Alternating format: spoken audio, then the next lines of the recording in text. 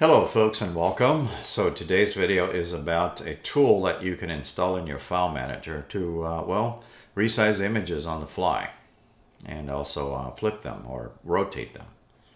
And this is a tool, if you want to call it an extension to your file manager. So today I'm filming in 1920 by 1080. You can adjust your YouTube player accordingly if necessary, since a lot of them default to, 460. It's happened to me many times, and things look ugly in 460 when the person filmed in 1080, for instance. All right, Linux Mint 21.2 Cinnamon. That's what you're watching. So I'm going to talk about the file manager and adding an extension on how to resize images on the fly. You're watching this video on Linux for Seniors. This is a faded out logo here. So to subscribe, you don't click this. You should see that circle should be right above your time and date. If you don't see it, you're not watching this on Linux for Seniors. You're watching it in somebody else's channel. However, if you do see that logo, you can click to subscribe, not here. So Linux for Seniors has over 250 videos on all kinds of tips and tricks. And if you're already a subscriber, well, welcome back and thank you. So let me open up the file manager. File manager for Cinnamon is Nemo. I'm going to open up the picture section. All right, I have some examples for you today. So let me go full screen.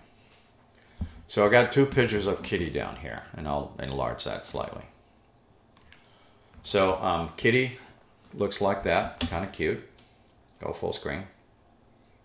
And that image is 1.9 megabytes, and it is currently the same size as my screen resolution that I'm filming at 1920 by 1080. So again, if things don't look right to you, go check that YouTube gear symbol on your YouTube player. If it's sitting at 460, that's why. So I have a tool here that's normally not here. I'm right-clicking on the image. The Resize and Rotate is a tool that you can install, and I'll show you how to install it in a little bit. So I use the Resize to go from a 1.9 megabyte down to 734 kilobytes. So what purpose would you have to resize images? Well, I'm going to give you some thoughts. Maybe if you are wanting to put Kitty as a like wallpaper on your mobile device or your iPad or tablet or whatever it might be. You know, there's lots of reasons why people want to resize images. All right. So here's one that's 7 megabytes that I resized down to 1.7. It's Crater Lake, Oregon. So I'm going to show this from scratch. So I'm going to delete this one here. And I'm going to right-click on Kitty and do the resizes. So let me talk about a couple of things with this tool. First of all, you can certainly install separate applications like GIMP, for instance, to do this work with. But it's a complex tool for some folks. And I do have that, and I do use GIMP also myself. But this is for really doing this quickly, for someone who just wants to resize things in a hurry. It starts out by 16 by 16 and goes all the way down to 1280. So if you don't find the size in here that you want, then maybe you want to try the scaling factor, and this is in percentages or even a custom.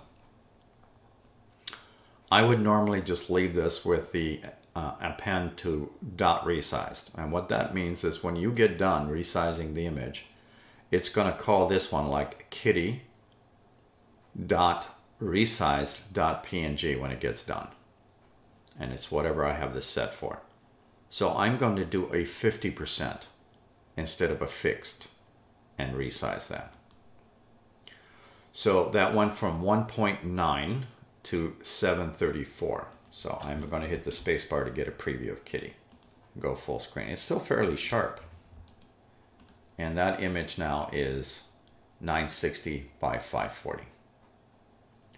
Versus the original, if you recall, that's 1920 by 1080.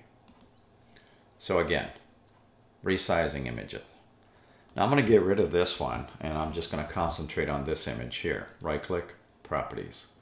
So this image is 5,000 by 3,000. I'm not going to repeat all the numbers. It was taken with a Sony camera.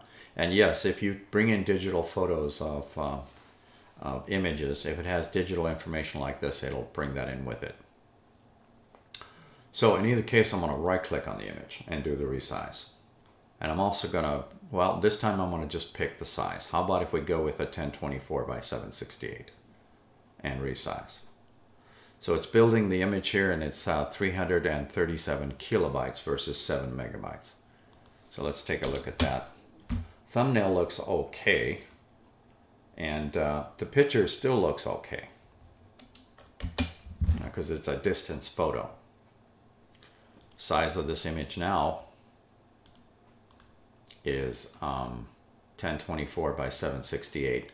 I still have the digital information attached, but I have quite the reduction in size. So let's take another image like maybe this one here. This is 869 kilobytes.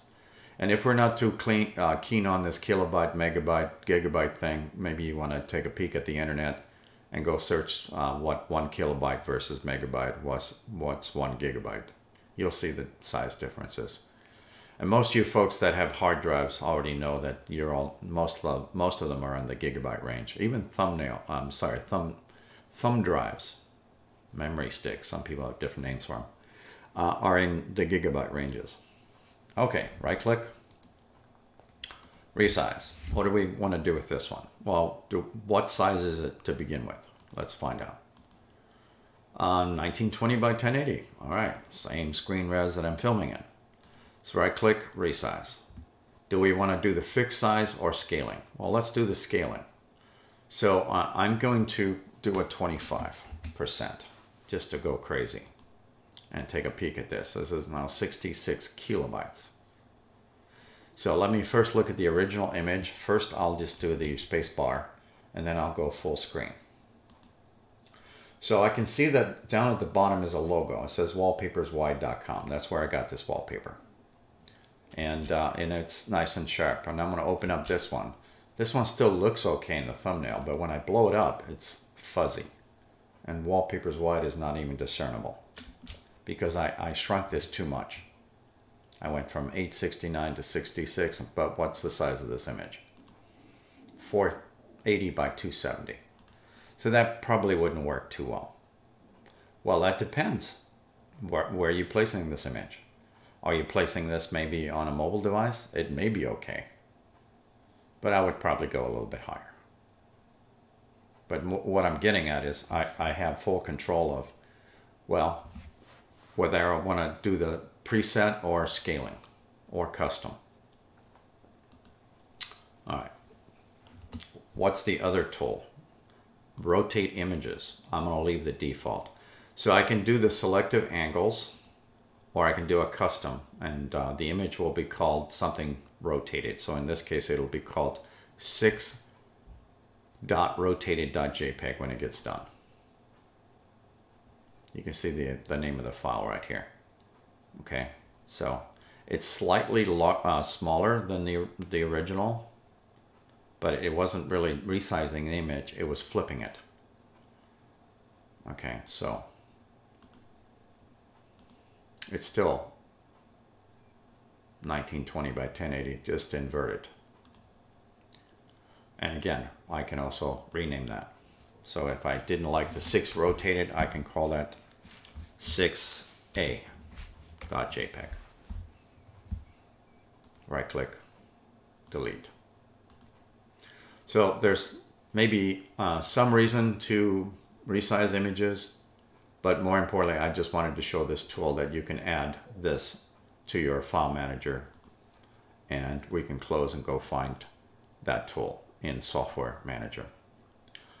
Now, a lot of people keep forgetting what the name of their file manager is. So if you got kids or grandkids, maybe Finding Nemo is a good thing to remember.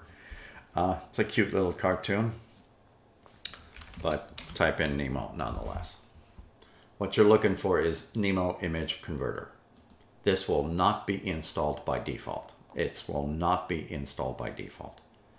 Normally, I believe it's 12 kilobytes before you install it, and then it consumes 91 kilobytes on your drive. But install the Nemo Image Converter if you want this tool here to be able to right-click on an image and resize that on the fly. You can certainly install all kinds of tools from different applications, But I'm just talking about a tool that integrates with your file manager. That way you can resize images on the fly. Thank you for watching.